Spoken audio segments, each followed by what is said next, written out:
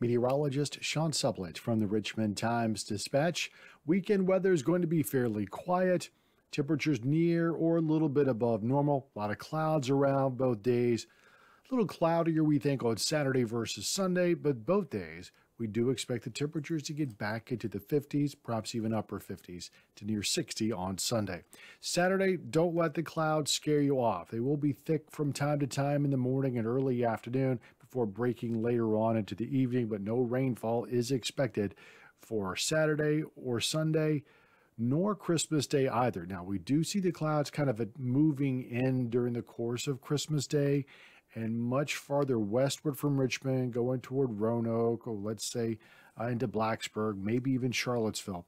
Some light rain can move in late in the day, but for the most part, it is a dry Christmas Day across the Commonwealth with the temperatures near 60 on the afternoon. Tuesday, however, does look a little wet, especially to the afternoon. Periods of rain, not a heavy driving rain. Most of the time, it's a lighter to moderate kind of an intensity, and then it's fairly quiet for the back half of next week. Be sure to stay with us for updates and subscribe to the Times-Dispatch. Don't forget to get our phone videos right to your phone on the Virginia Video Network app and download and subscribe to our National Weather Podcast.